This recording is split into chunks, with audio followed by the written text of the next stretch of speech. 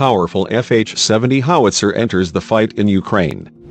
The Ukrainian Ministry of Defense confirmed that recently received towed FH-70 howitzers were used in combat operations against Russian targets.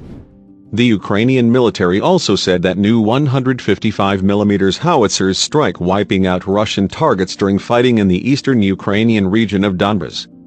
The FH-70 is a powerful 155mm howitzer jointly developed by the United Kingdom, Italy and Germany.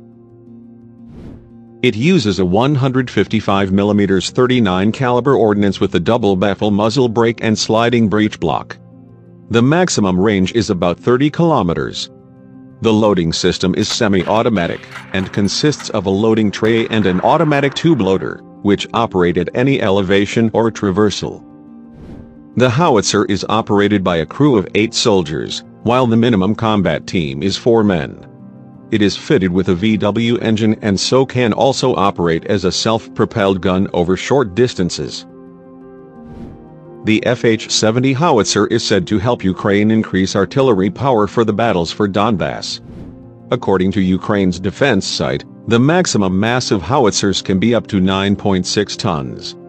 It is 9.8 meters long, 2.2 meters wide and 2.5 m high.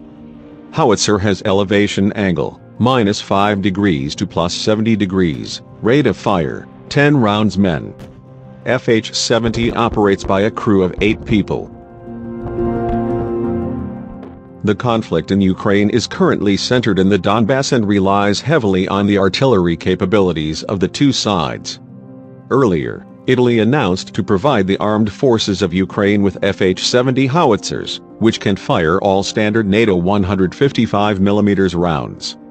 The Italian army is estimated to have in service 163 FH-70 155mm howitzers, of which only 90 are active, the rest are in sealed form.